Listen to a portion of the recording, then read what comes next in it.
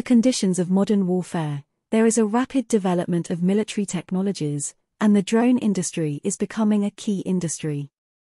Drones are constantly evolving, adapting to new conditions on the battlefield.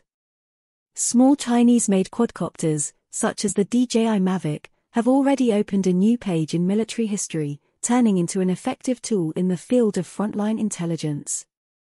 Although they were able to be adapted for dropping free-fall bombs, they proved to be expensive for risky strike operations. Thus, their positions were taken by simpler and budget FPV drones. FPV drones, costing from $400 to $600 due to their ease of production, have become widely used and have become a mass weapon alongside artillery and anti-tank missile systems, such as the Ukrainian Stugna complex. Only in October, about 15,000 units of FPV drones were delivered to the defense forces of Ukraine.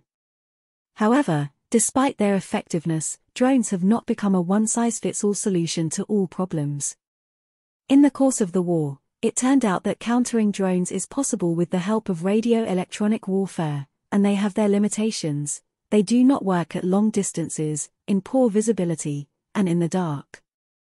Over time, the boundaries of the restrictions are expanding. The flight radius of drones has increased from 3 to 4 kilometers to a record 25 kilometers. This fall, FPV drones also became adaptable for night attacks, a significant change on the battlefield. Recently, the Ukrainian organization Wild Hornets, which specializes in the development of FPV drones, announced the testing of drones with night vision cameras. This opens up new opportunities for operations even at night. It is also worth noting the researches of similar Russian drones captured by the Ukrainian military on the front lines.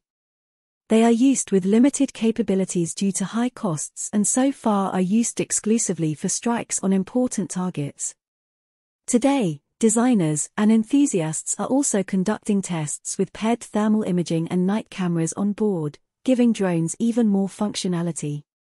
Also, in the near future, kamikaze drones with a built-in artificial intelligence system will be deployed to the front, which will be able to autonomously capture a target and automatically destroy it, despite the active action of the enemy's electronic warfare system. The cost of such electronics, such as NVIDIA Jetson nanochips, can be $250 to $300.